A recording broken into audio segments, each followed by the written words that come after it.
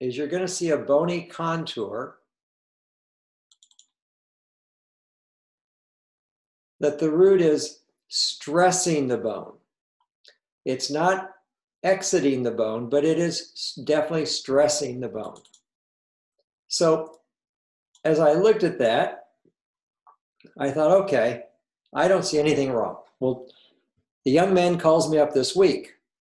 He says, I've got a real problem. I've been out of town. In fact, I've been out of the country. I'm now in country, and my tooth is starting to hurt, and it's hurting constantly. So we don't hesitate. We take another cone beam. We go in, and we take another look at number 14.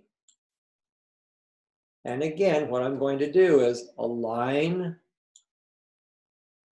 with the roots, and we'll start with the mesiobuccal. So the mesiobuccal root appears to have some loss of bone right there. If I get to the distobuccal root,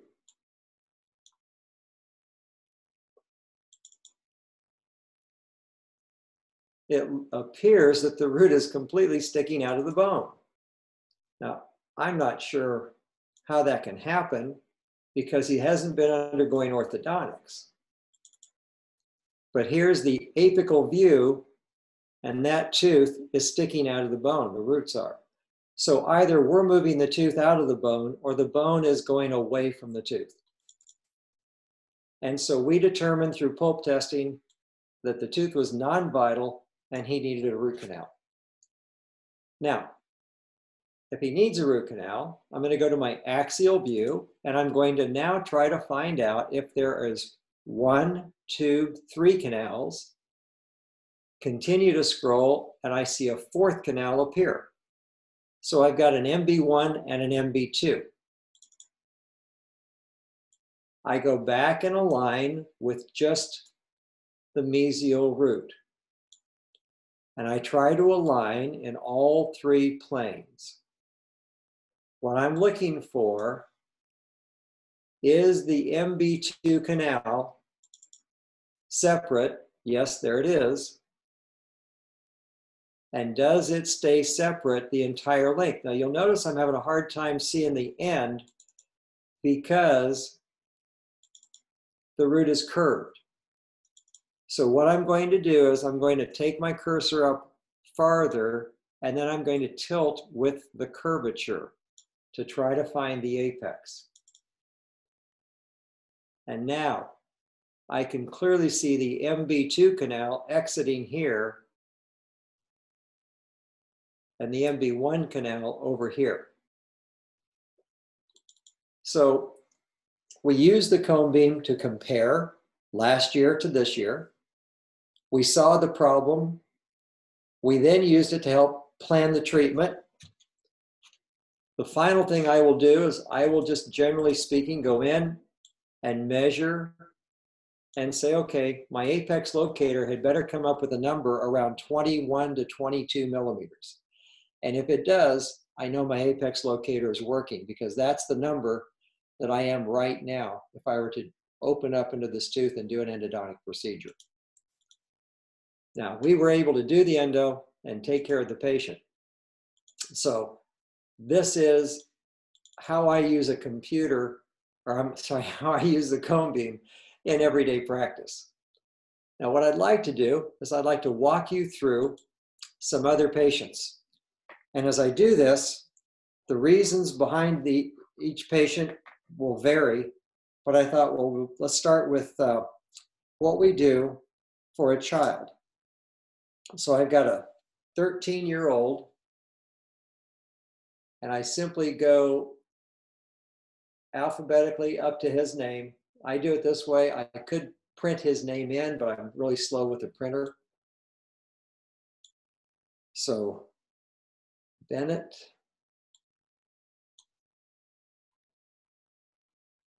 There we go. 13 years old.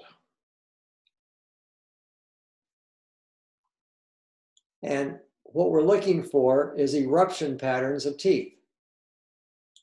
you'll notice by looking in the upper arch that his number 7 is lingually positioned to the rest of the arch and number 10 is rotated. So we have a crowded scenario, and I will continue. I'll grab the lower left picture. If I'm on a line, I can move that line up or down, but if I've got a cross, I can move both lines up, down, in any direction. I make that cross in the lower left picture, but I'm looking in the upper left picture. And by moving it up in the upper left picture as I'm watching, I'm going to observe the shape of the teeth, the canals, and the position of the teeth. Number 7 being very lingually positioned. If I decide that's where I want to go, I'll come up to the upper left picture, make the cross, go to number 7. I align it by putting the axis on it in each box. Upper left, lower right. Now I can see tooth number 7, and I can axially scroll, looking at it from the tip of the root here to the crown. I can look at it from the front of the tooth, facial and lingual, or I can look at the side of the tooth, mesial to distal. And I'm using the roller ball on my mouse to gently walk my way through. You know, I have a lot of doctors who say, well, how can I read these?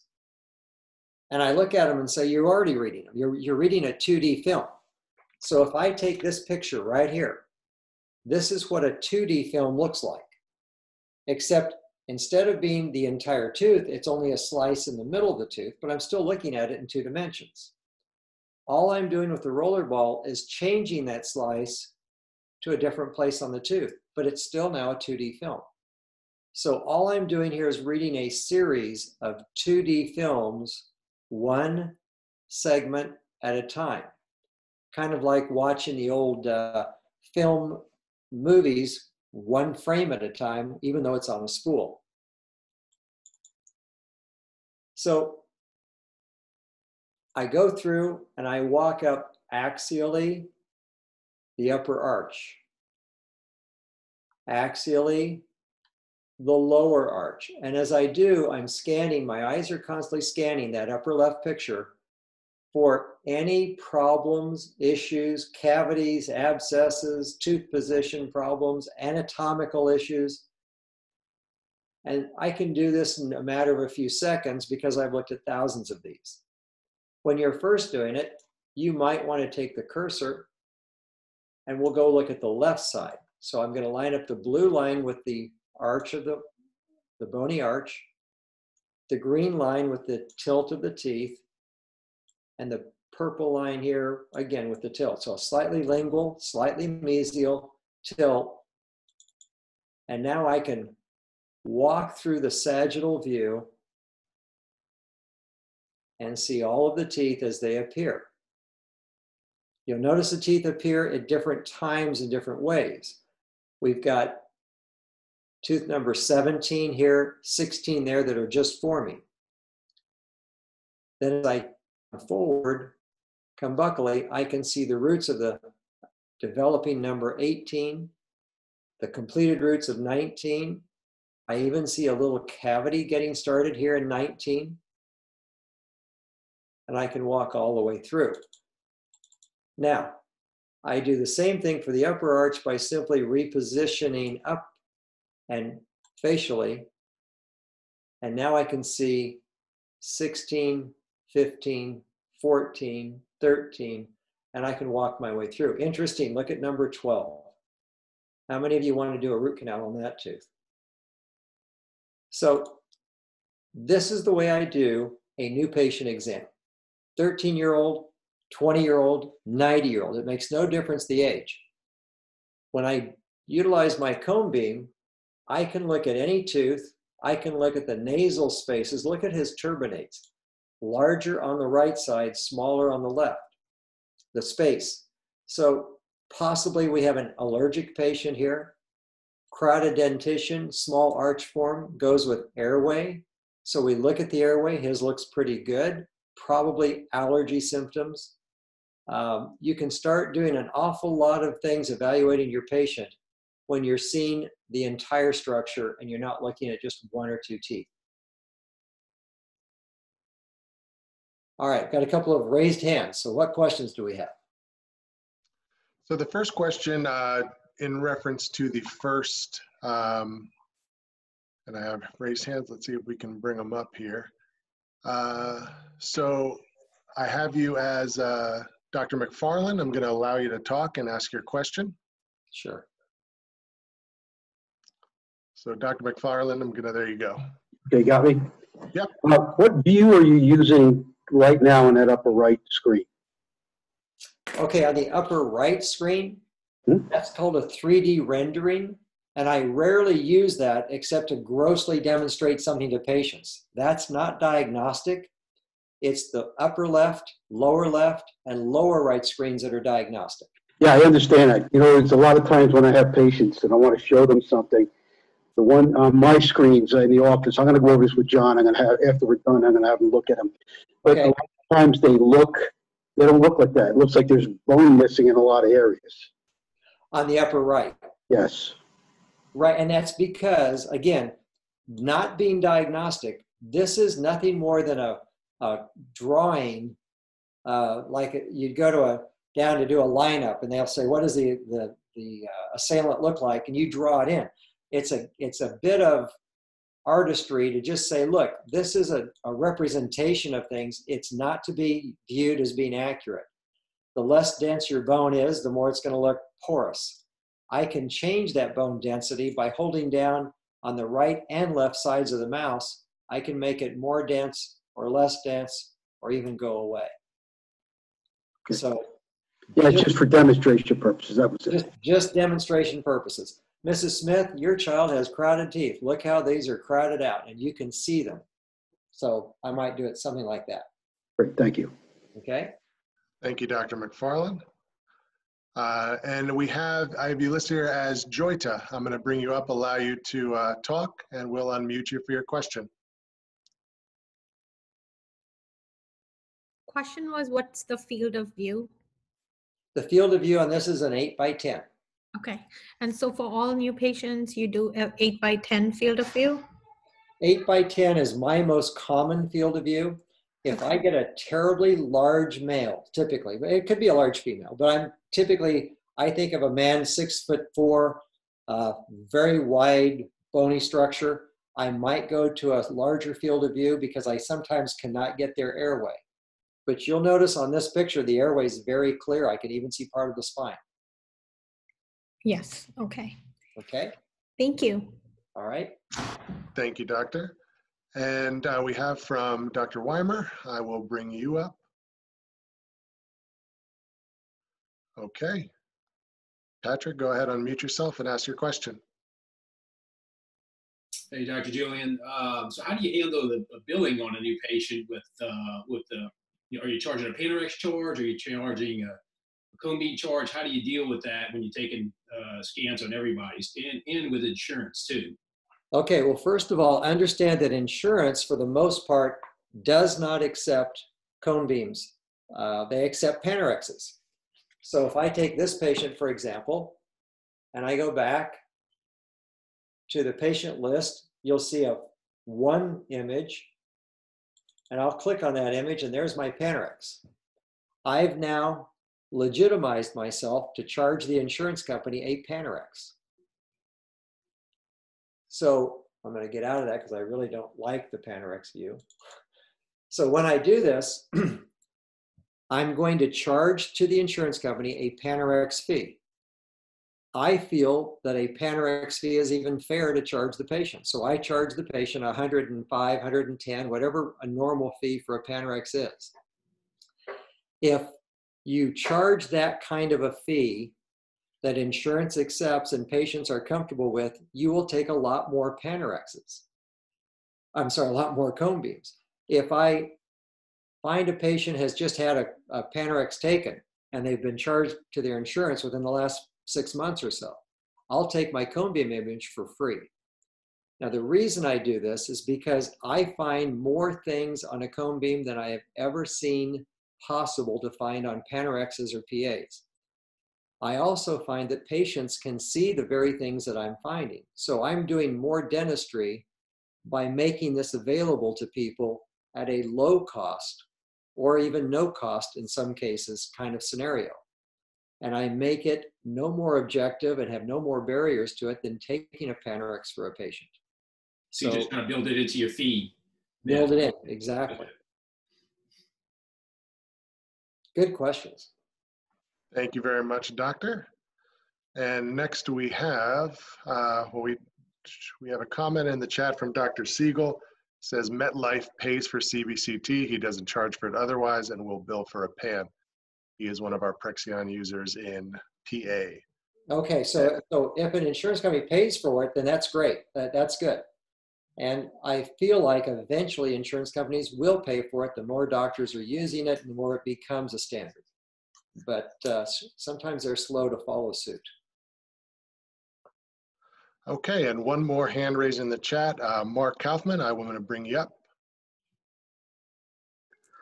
Yes. Hi. I'm enjoying your seminar very much. I want to ask you, what type of, does every software integrate with others? And how do you forward this technology or these images to other dentists to review? And how much backup of storage use is used on your computer that in order to compensate for all these images? Okay, you ask a lot of questions there. Let's talk about the storage first. I'm not a computer guy, but with my limited knowledge, I know that some cone beam companies ask you to upgrade your computers to get the cone beam installed because you're using their storage capacity. This company, when I bought the first one, they said we have our own server. What that means is they have the capacity to store all of the images, and you can use those images on your computers without utilizing any storage. So when I bought this, I didn't have to upgrade any computers. Mm-hmm. Now, how many images can they hold? I don't know. I've got some 4,000 or 5,000 images on my server, and they're still doing well. And so John can address the technical, if it's a terabyte or how many terabytes or whatever they store. But this machine through PreXion doesn't have any stress on your existing computer system. As far as sharing the software, everything I'm doing, I can put to a disk any image of a patient I take, and it is limited on some of the software applications, but I can send that disk to anybody with a PC, and they can pull it up and manipulate it on their PC. So it's very friendly to people who are not very computer adept like me. Can you email it? John, can you email these? You will have to use a third-party service like Google Drive or Dropbox. Yeah. One of those, but typical email, Gmail, Hotmail, whatever it is you're using, the file's just too big. And to answer your question, Doctor, about storage size, so the PreXion ships with a 2 terabyte hard drive. There you go. And as far as the emailing images, I can take any single image, like I told you, we're simply doing a slice and stopping and looking at a 2D picture of that slice. And I can email pictures of slices to anybody very easily. I've done that quite a bit. I can also get on a GoToMeeting or Zoom meeting and manipulate computers back and forth. I think there's another software called AnyDesk, and I can get on with another doctor and I can manipulate his computer software in his office. So it's very flexible. Okay. Okay, thank you very, very much. You're welcome. Thank you, Doctor. And then one last question in the chat right now, Dr. Julian. It's from Paige Van Kuren. She asks, does purchasing a CBCT have an effect on your malpractice premium? Okay, I hate to admit this, but my office manager could probably answer that question better than I could. I'll sign the check, but she's the one that pays attention. And yet I don't believe it's had any effect on my malpractice. I don't remember any issue ever being brought up about having a CBCT. One of the things, and John, I have to be careful because having given a seminar, I want to make sure I don't repeat myself. On the other hand, I want to make sure I don't leave anything out. One of the questions that a lot of doctors ask is, will I be more liable because I have a CBCT? And the answer is no. In fact, you are more liable because you're missing things right now with 2D. Panorexes and PAs, they miss 30, 40% of the dentistry that exists out there. The problems and pathologies are missed because we're using 2D. And doctors are being sued for this all the time. So having 3D makes you less vulnerable to a lawsuit, not more vulnerable.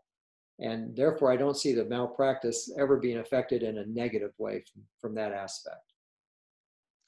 And Dr. Siegel had contributed to that as well. He says, I did not see an increase in anything but income. So thank you, Dr. Siegel. Very good, Dr. Siegel. All right. So let's do this. Let's stop here and go to another patient, okay? And we happen to be in the same part of the alphabet. And what I like to do is I like to pull up patients. This patient was seen again this month when we were in emergency mode. And he calls me up and he says, Doc, I've got a toothache. And I said, okay, let's take a look and see what we're looking at. And he said, on the lower right, that would be number 30. So I drop down, go to number 30. I take the green line and line it up, which in the lower left picture now gives me the sagittal view. I line up with the tooth, and then I go over here and make sure I'm approximate on the angulation, the tipping of the tooth. Now, I'll go to my lower left picture and double click, which enlarges the picture, and it allows me to see a carious lesion that is very close to the nerve. Now I'm looking at the pathology down here. Is there any abscess formation, any radiolucent areas? The answer is no. I'm very close, but I'm not pathology involved here. And I'll do a pulp test on the tooth. I'll do a percussion test. And from that, we determined that what we were going to do is a crown. And the patient said, thanks, Doc. I appreciate it. I'm out of here. And I said, well, just a minute. You see, now that I've taken a cone beam, not only am I not going to miss something, I'm obligated to talk to the patient about what I do see. And I said, you know, I'm really glad that we got that taken care of. Whoops, didn't mean to get out of it. But let's take a look at number 14. And so I go over to number 14. Now the blue line lines up, which gives me the sagittal view instead of the lower left picture in the lower right picture. I enlarge it and I use the scroller and I slowly walk through and I see an abscess on number 14. I also see a thickening of the Schneiderian membrane, probably some liquid, some fluid build up with an inflammatory process up in the sinus. Now, when you show a patient that picture, they may not quite get it, so you might have to show it to them in 2 or 3 ways. So now I'm going to walk myself up the root of the tooth, and I'm going to explain that there are things we see that are normal, your sinus, and things that don't belong, like this darkness around the root of that tooth. The bone comes here and stops, and it comes here and stops. So we've developed a drainage site for the infection to escape through. I might even have to explain from this view. And again, all I'm doing is showing the bone comes down and stops, and this shouldn't be here. And the patient understands this clearly. Well, what causes the infection, doctor? And I look at him and I say, well, you've had a big filling on the tooth. It's been there a long time, and at some point the tooth died, and now you can talk about a root canal, you can talk about an extraction, a ridge, an implant, whatever the treatment is that you think is appropriate. And he said, well, let's talk about that, because he wasn't informed by his other dentist. Now, at this point, I said, let me talk about one more thing. And for those of you, the gentleman that asked about the rendering, look at this. You can see right here, there's a problem. There's something different in that area. And so I took my finger and I put it on that tooth and it wiggled a little bit. And I said, have you noticed that tooth is a little loose? And he goes, yeah, but it doesn't hurt. And I said, okay, let's go down to that tooth. So I drop down until I see the tooth. It's number 24. Go to my upper left picture and I move the cursor to 24. Now I'm on the left side, so I will line the blue line up with the arch. Then I go down and line the blue line up here with the tooth. And then I go over here and line the blue line or the green line up with the tooth. Now I'm fully engaged in the tooth. And I can correct this a little and bring it over. Now, I pull this picture up and I show him why the tooth moves. There's no bone holding that tooth in place. And he says, why not? And I said, because you have an abscess here as well. And he goes, what's an abscess? And I said, well, that's an infection caused by what's inside the tooth, and it's spreading and causing bone to go away around it. And he said, well, what can we do? Now, at this point, I've taken a patient who has a one-tooth issue, a broken tooth that's going to be a crown, and we are now talking about removing 2 other teeth and placing 2 implants and doing quite a bit more work. This is the value of a cone beam. It's not in taking the image and charging for it. It's taking the image and converting that image into dentistry that's needed and visualized and understood by the patient. And I'm routinely taking patients from a single tooth issue up to 3, 4 teeth, and they're very engaged because the last thing they want is infection. So this patient comes in, we walk through all the steps we would normally do in an emergency, and he said, doctor, you don't seem very busy today, because we're seeing so few patients at a time. And I said, that's right. He goes, well, could you do that today? So we extracted 2 teeth, did platelet-rich fibrin, did a crown and a buildup, and all of this comes under the emergency care concept.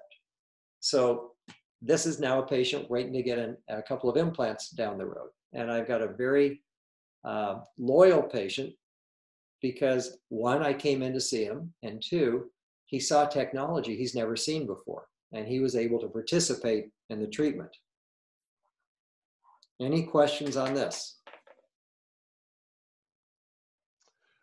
We do have a question, Doc, not specific to that case, but in the chat we have, could you talk about radiation safety for patients when taking several CBCT in one procedure? Oh, sure. And understand, I rarely take several CBCTs. If I take a second CBCT, a post-op, for example, it will be because I'm trying to teach something. I need the film for a seminar I'm doing more than it will be for the patient. But let's talk radiation for a second. If I take a single PA, digital PA, I'm taking and exposing my patient to 8 microsieverts. Most doctors don't understand that. So I ask the question, how many microsieverts do you expose them to by taking a full mouth series? And they'll look at me and they'll say with a straight face, well, we take 18. And I'll look at them and smile and say, no, you don't. Nobody ever gets all 18 perfectly, so you probably take 20 or more. And so they kind of laugh and we agree. So 20 PAs in a full mouth series is 160 microsieverts. 1 cone beam, standard adult size, 8x10 field of view on an adult, is 76 microsieverts in my hands with my machine. So I'm taking less than half the microsieverts on a patient than a doctor that's been taking full mouth series for his entire career. And there are many of them out there, and they're very comfortable doing it. but it's because they don't really understand the numbers and the comparison. If you have Panorex and 4 bite wings, then you're taking in the neighborhood of 60 to 70 microsieverts at that.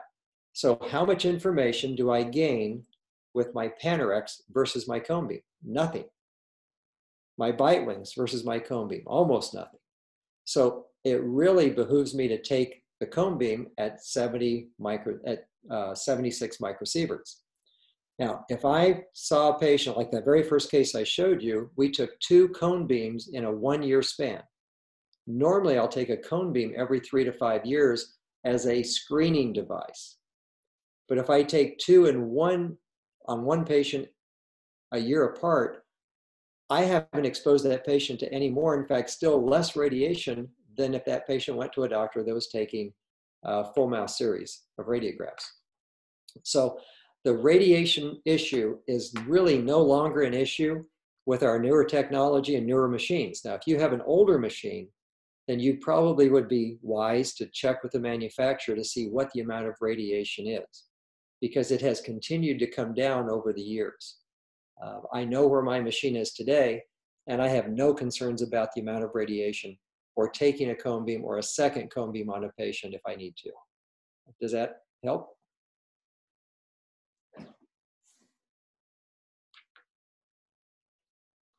I'm sure she will, Jamie will pop into the chat if she needs further clarification. Okay. We do have one follow-up in that vein from Linda Peter. So you see no value in a FMX? I see very little value. First of all, personally, I have not taken an FMX now in 13 years, which I think probably answers the question. Everything I see on a 2D film, and we'll talk about a single PA, because then you just multiply that. But in a single PA, I'm seeing the buccal plate and the lingual plate and 8 to 10 millimeters of bone structure plus 6 to 8 millimeters of tooth structure jammed into a single image. I can't walk through it. I can't do a cross section of it. It's distorted vertically, horizontally, very easily. I don't see a lot of value in that, no.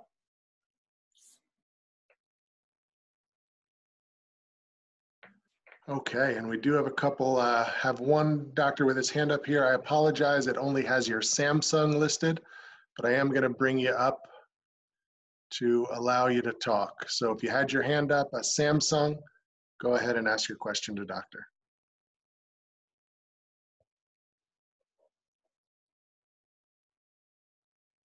I'm not getting Yeah, it. no. Okay. All right, a couple more questions came up in the chat. We have, does the PreXion software have an implant planning component? I'm sure you will go over that at some point. We can do that next if we'd like to. That would be fantastic. And then we have from Dr. McMahon, what is your protocol for evaluating the entire cone beam, tooth by tooth in all views? All right, so let's just do both of those with this next patient. Okay. And understand, experience plays a role here.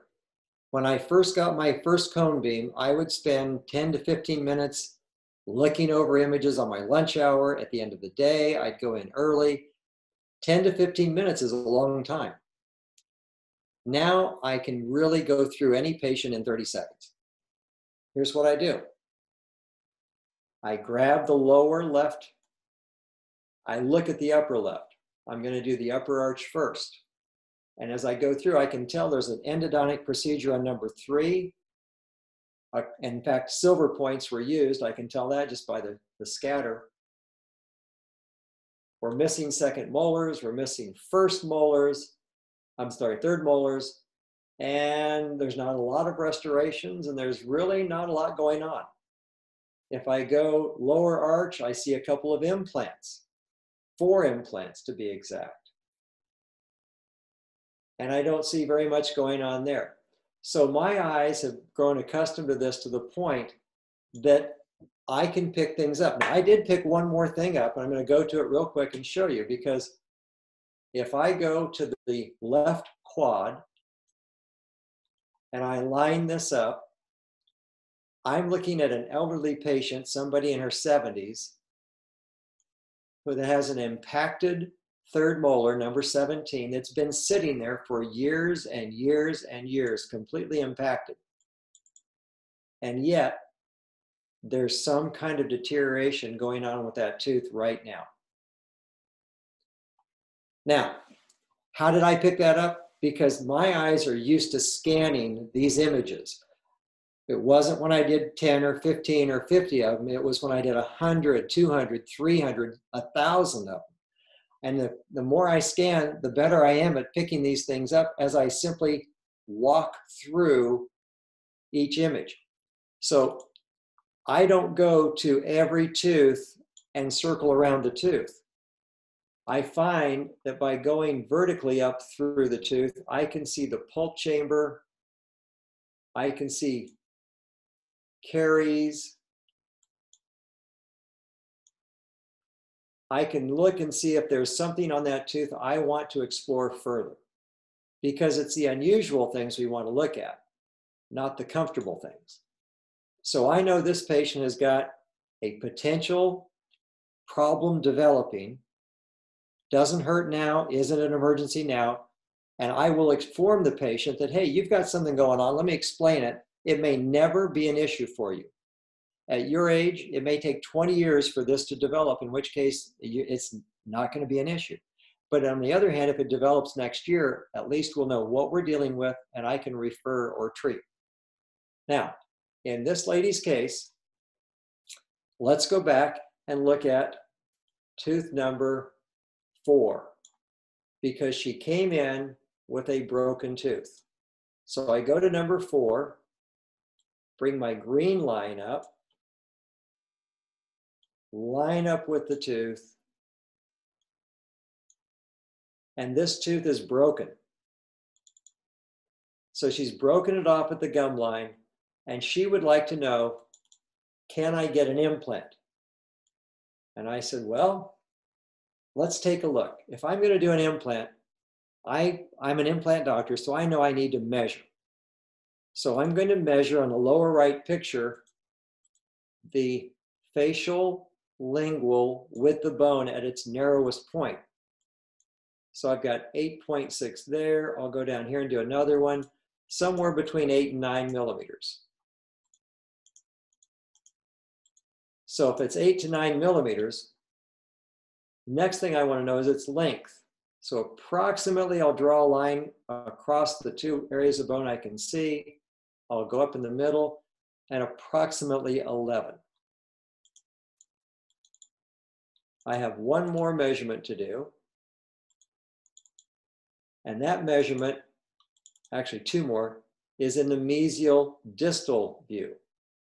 So what I want to do here is I want to measure 2 aspects, crown to crown. 6.3, and average bicuspid's around 7. So it's a little on the small side, but it works. And then I want to go down here and measure again, root to root. And I know if I've got 7 millimeters of bone across and 8 millimeters in depth, that I can put an implant in and try to get 2 millimeters around the implant. Well, 2 from 7 is 5, and 2 from 5 is 3. About a 3.5 millimeter implant goes in here, maybe a 4. Now that I've got an idea of size, I will simply go to my implant button, planning. I've got to move this box, and where it says new. Now, what comes up is, this is kind of cool actually, because what I can do is I can eliminate this, update the list, and you're going to see all kinds of implants. Many, many different implants. Neos, Nobel, BioHorizon, Implant Direct, Ankylos, Camlog. So I've got a huge library. And that library gets kind of, shall we say, clumsy at times. So I'm currently using MegaGen, and I'll get on, update the list. Now, all I have is the different sizes of the MegaGen implants. So for fun, let's just go to a 4 by 10. Okay, but it's upside down. So I go over here to the little V, push that, now it's right side up, and I put it to place. I can even go over here where it says outline mode, so I can see the tooth and the implant at the same time. I would like this to be a little bit more mesial centered. I'm going to come here and I'm going to take the implant and move it lingually, maybe tip it just a little bit out, keep it away from the buccal plate. I'm right to the sinus. In fact, I might even scoot it just a touch. And I'll come back to the axial view and I'll say, there's my implant. Now, am I far enough from the root of that tooth and that tooth? Because that really is what matters on an implant, is am I avoiding all pertinent structures? And axially, I can walk through this entire case. And look at that, I didn't run into anything. I got lucky on this one. Now that I have virtually placed an implant, can I go to the mouth and place the implant in the mouth? Do I want to construct a surgical guide? Now I can begin to answer certain relevant clinical questions. But the library is available to you to put in any implant system you wish. And you can have many, many implants, or you can have the one system you're working with. So I think it's very flexible that way. And to that point, doctor, we had a question in the chat about surgical guide workflow, what that looks like. I use Implant Concierge, which is a company that makes surgical guides, and all I have to do is download and send my DICOM files to that company. I don't even need to send impressions anymore. I can do a digital scan, send the DICOM files, and John, you can show them how to do that better than I can. But it's very simple to do just by managing the files. Let's go back for a second to patient list. And while you look that up, doctor, we have this is in reference to the question about seeing no value in a full series of x-rays. Oh, okay. And it was just Dr. Siegel, and his comment was, he placed an implant in the number 30 area a few months ago, took a PA, it looked perfect. For some reason, he decided to take a CBCT, and lo and behold, he was out of the lingual plate and had to remove it. So, Dr. Siegel, thank you for your honesty there. I was going to say, it takes a lot to admit something like that, but you know what? And he says, I hate to admit it, but he's a good guy. There are a lot of cases where because we're comfortable with something, like Panorexes and PAs, we think we can see more than we really can. And I'm an experienced implant doctor. I've been doing implants for over 25 years. I will tell you, I placed thousands of implants without a cone beam. But tomorrow, you couldn't get me to place one unless I had a cone beam image first, because I've just seen so many surprises and issues and things that came up. So I don't want to play a guessing game anymore. It's going to have to be something very predictable.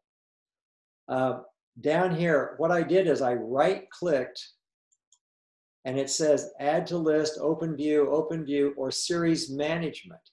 And now I can go here to Download Series. So you can go through a series of steps that sends your DICOM files to a third party that can manufacture a surgical guide. Okay. And that was, Dr. Siegel had a follow-up. That was Implant Concierge, and he asked the cost of a surgical guide. Oh, don't ask me costs on anything. I sign checks. I would say it's probably in the 150 to 175. They're very reasonable. They're very reasonable, maybe $250 tops. But surgical guides have gone through gyrations, and a lot like computers, the cost is being forced down by so many competitors. So it's not as bad as it used to be.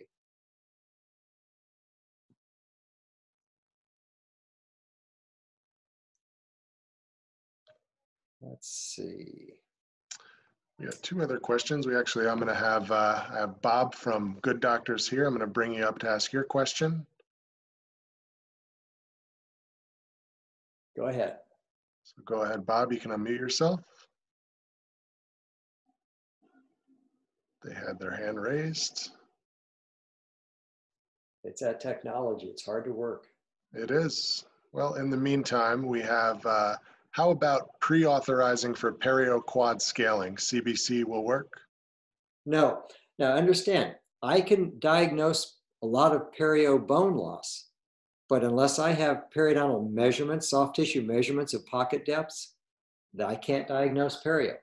So I can get a very good indication clinically that I have a periodontal problem. But until I have the measurements, the soft tissue measurements, then I cannot get a diagnosis of perio. So you can't do it with a hard tissue machine only. Okay, and Jamie Fernandez with another question. Is the DICOM file the only format the files could be read and, let's say, emailed? Is DICOM the standard? Yes. John, am I right on that? You are correct, doctor. All right. I told you I'm not a very good computer person. And then Dr. McFarland in the chat, he just wanted at some point if you could review measuring once again. And then also he asks, can you take a picture at a specific point? If you like, I can pull him up to ask if you need a little more clarity on what he means. No, I think I've got it. Okay. Okay. Let's go to another patient here, Kelly. Now, Kelly, let's do what we've already done. First of all, stop and look on the lower left picture. And look up here, and what you're looking at is the nose. That's the inferior turbinate. Now, you don't treat the inferior turbinates, but you're going to become a little bit conversant in understanding whether a patient has an open airway or not, or whether they've had nasal surgery or not, because that will destroy the turbinates. Then we're going to look at the sinus. Now, not all of you are implant doctors, but if you're an implant doctor, the sinus is a concern at times, and some of us graft and some of us don't. But the sinus should be dark and clear, and this patient is dark and clear. Open sinuses, no problems, no issues. Now I'm going to make that cross. I'm going to start looking on the upper left picture. The first thing I see is a good arch form. And now I'm going to walk my way. I see a filling on number 3. I'm going to keep walking up. As I go up, I find out that there is an absence of 16 and number 1 and number 16. And I keep walking up and I find good bone structure, good arch form. There's a nasopalatine foramen. There's the sinuses appearing. The one on the right is bilobed. There's a little separation. The one on the left, single, big lobe. And now I am done. Okay? Let's go to the bottom arch. So we grab it. Now we work the other way.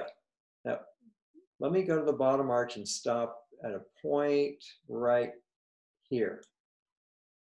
I can see the enamel outlining every single tooth. And I know there is no class 2 caries anywhere here until I get to here, where a filling has been done.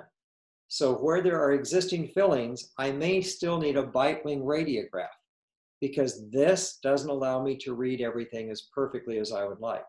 Over here, where there are no fillings, this is better than a bite wing radiograph. So there are still reasons for 2D at times. Now I go down. I'm watching, I'm looking, I'm not seeing any evidence of anything that's getting my attention. And when I'm done and I've examined, and maybe I'm new to cone beam, and I will now go over to the left side, do a little bit of manipulation here, and look at it somewhat enlarged. There are those fillings I looked at earlier. And boy, these teeth look pretty nice. Sinuses look good. Let's go to the other side.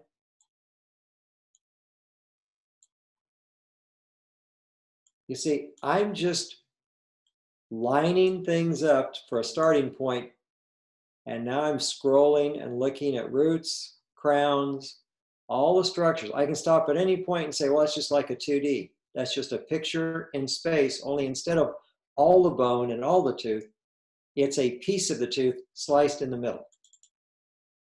When I get done with this patient, do you know what I found? I have a healthy patient.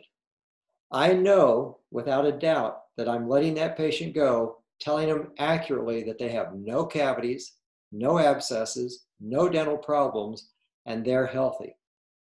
And that's the difference between where we are today with 2D. Patient walks out, I could have missed 30% of my patients will walk out with something that I missed. So this tells me that a patient is healthy, and it's not a waste to take it on a healthy patient. It's reaffirming that yes, they're healthy.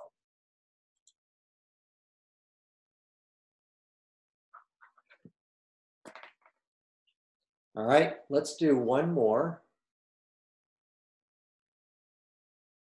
because you're going to run into things that are unusual. And this is what scares us. Should we send everything off to a maxillofacial radiologist? While you pull that up, Dr. Julian, Dr. Siegel had a follow-up.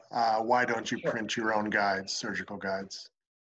Oh, I'm just not ready to do printing yet. I've done some research on it. I've looked at it. There's a lot of printers there, but the accuracy of a printed guide versus a mailed guide is not there yet.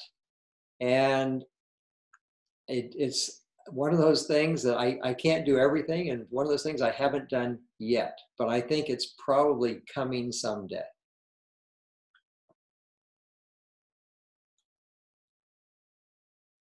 Any more questions? Well, we'll do this case. Okay, same thing. Grab the cross, lower left, move it and look on the upper left. Now I'm going to the upper arch first, because I always do.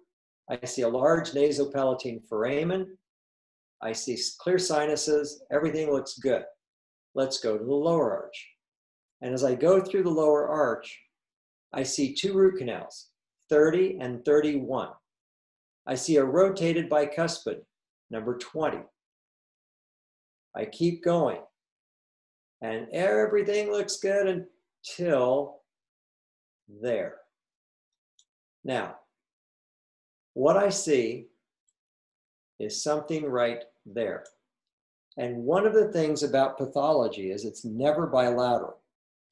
So what I want to do is I would like to look at the lower right side, lower left side, and look at the shape of the jaw. Now I'm going to go to the lower right side and look at the shape of the jaw, and it's different, quite a bit different. So what is going on here? Anytime I don't know, I'm going to take the cursor and I'm going to move it to the problem. So I'm lined up right in the middle of it there. And I'm going to look at it from all 3 views. So we'll go upper left, and I see an expansion of the jaw in a manner that does not look normal. It is well defined. The patient has no symptoms. He's completely unaware of it. And then I'm going to go, again, cross-sectional view, and I'm going to watch it appear, and then it's going to get smaller and disappear. It does not appear to have any influence on the infraalveolar nerve or these teeth. However, I found it's interesting that this patient has had 2 root canals in the posterior right side. And the question comes up to me, I wonder if somebody saw this on a PA and determined they needed a root canal. Sometimes dentistry gets done by accident. So here we are. What do we do with this? If you don't know, send it to somebody who has more experience. And if they don't know, send it to a maxillofacial radiologist. What'll happen is you'll see this once. You'll get a definition from a maxillofacial radiologist. Then you'll see it a second time, and now you don't need to send it because you already understand what it is. And a dysplasia such as this is benign. It's not harmful as long as it doesn't grow to an excessive size. So the answer from the maxillofacial radiologist on this was to simply monitor over time. Now, how do you monitor this? Do you monitor it on a PA? No. On a Panorex? No. You monitor it on a cone beam. Every 3 to 5 years, we take a new cone beam. If we see it enlarging, we'll take one a little more frequently. But anytime you run across something unusual, that's when you involve maxillofacial radiologist. Only for those things that you don't understand. And as you see these things, and you do send off and get an answer, you learn. And then the next time it's not so surprising to you, it's not so new. So we will gain so much just by reading scans over and over again. John, I see some questions. Yes, so we have in the chat, could you demonstrate how to localize the inferior alveolar nerve and outline it? Yes, all right, good question. Let's just go back to that same case, might as well. So first of all, I'm gonna go down. I'm gonna pick a side. Let's just go ahead and pick that side that's got the problem. And I'm gonna line up with the arch. Now, when I do, I see in the lower left picture the inferior canal. Now watch what happens as I take the blue line in the upper left picture. I can make that canal widen or go away because the green line is either getting into the middle of the canal or it's exiting the canal. So let's get a nice wide picture, okay? At this point, I'm going to go over here where it says implant, planning, mandibular canal, and new. Now I'm going to hold down on my control button, which will cause that little star sun with radii sticking out of it. And I'm going to click the left side of my mouse. And as I click, I'm going to create what I think I see as the inferior canal. Now, right here, it gets a little bit fuzzy. So I'm going to go down, whoops, to that area. And I'm going to say, wow, we've got a mental foramen there. So I will go over here and again, click on my control button and I will bring that out. See how it appears right there? When I'm done drawing it in, I'll hit the edit button. And now the canal is drawn in and it will stay. Now remember that button I pushed a while ago, outline mode? I'm going to click on it to click it off. And now you have a solid picture of your inferior alveolar canal. Now, why do you see it here? Because the plane that you're looking through is walking toward the facial, and that's exiting toward the facial. As I walk lingually, it goes in lingually until it begins to connect to the rest of the canal there. And if I look at that from this viewpoint, I can follow that canal in relation to any root of any tooth all the way back. Now I can tell you from experience that that tooth or that canal varies buccal to lingual, varies in height, varies in size, and relationship to teeth. In this case, I'm very curious how it relates to that expansive mass of bone there. And it's completely separate from it, completely walled off the entire time. Did that help? John? I believe so. If not, please type in the chat. And what you have to do is you just have to practice this, practice this, practice this. Once you've done it a few times, this is very easy. I do this all the time. Okay, we have a question in the chat, Doctor. Do you use different CBCT settings or picture editing for implant versus endotherapy? No, the same setting. I'm a simplistic person. I really don't want to spend a lot of time manipulating buttons.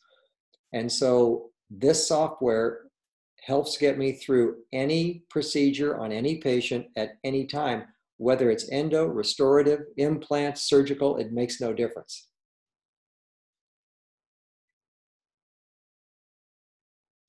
Okay, great. Well, there are no other questions, Doc. So unless there was another case you'd like to show, I think we're about at the end of our hour, a little bit over. So last chance, if anyone has a final question, pop it in the chat in the Q&A. Let me just say that the things you're going to see, a mucocele. I've had doctors call and say, what is that thing in the sinus? Mucoceles are very common.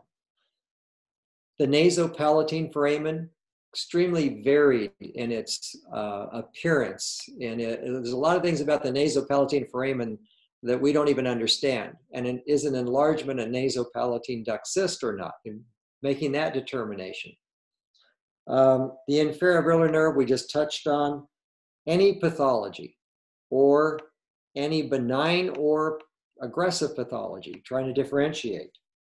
And then unusual anatomy. In fact, let's do this real quickly. Let's take the same patient, because you just found the inferior alveolar canal. I found something unusual with this patient. If I look on this rendering, I see two mental foramen. It's on the left side. So I go and I look where the mental foramen is, and there's a second branch. They both lead to the inferior alveolar canal, but having it branch is not something I was ever taught in school. Another thing I saw in this patient,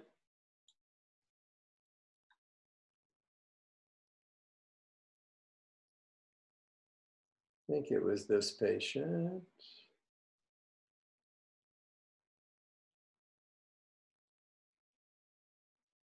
Well, tori just a little bit.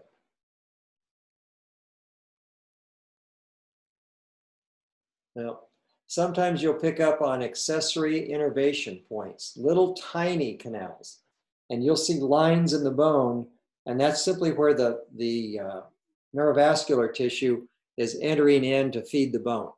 So if you're an implant doctor, sometimes you find these things that are in the place where you want to place your implant, or if you have an option to move away from it, that's a good thing. So I look at this with every patient.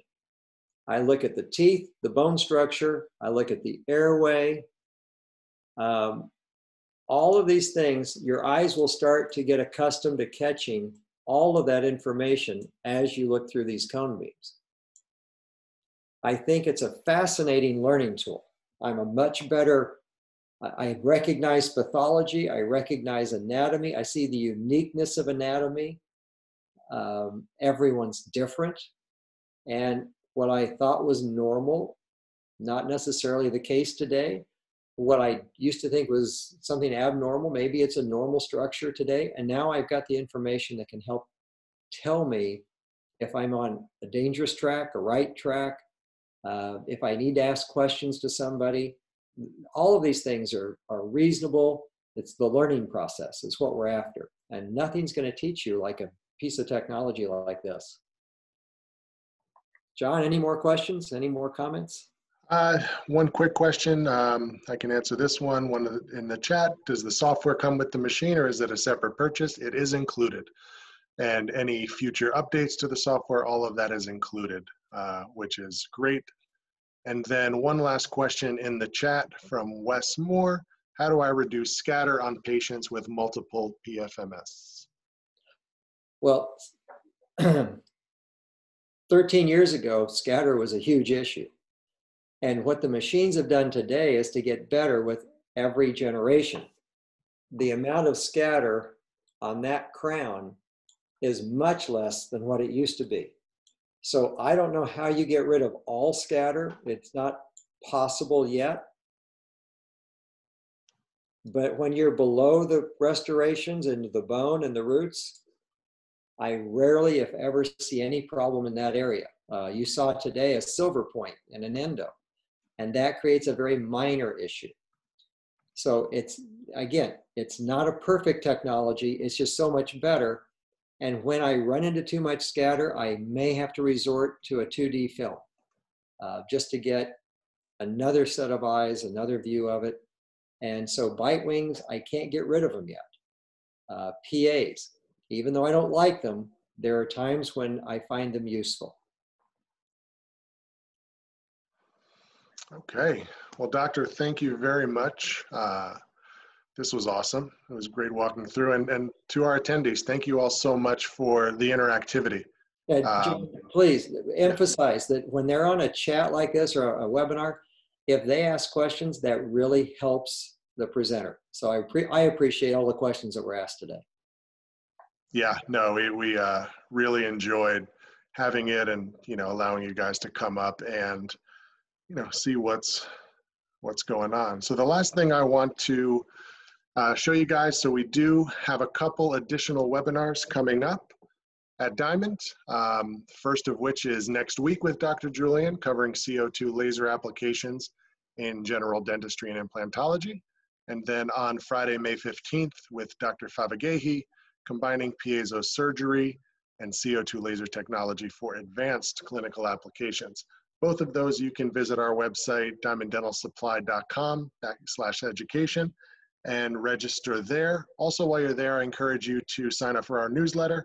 It highlights clinical cases, keeps you informed on what we're doing, where we'll be, and gives you the opportunity for a free CE every month. And finally, if you have any questions or just want some information regarding the PreXion specific to that, or if you're a current PreXion user and would like additional how-tos, please feel free to reach out to me. I'm more than happy to help you out. And, thank you all for your attendance and hope to see you real soon. Thank you, John.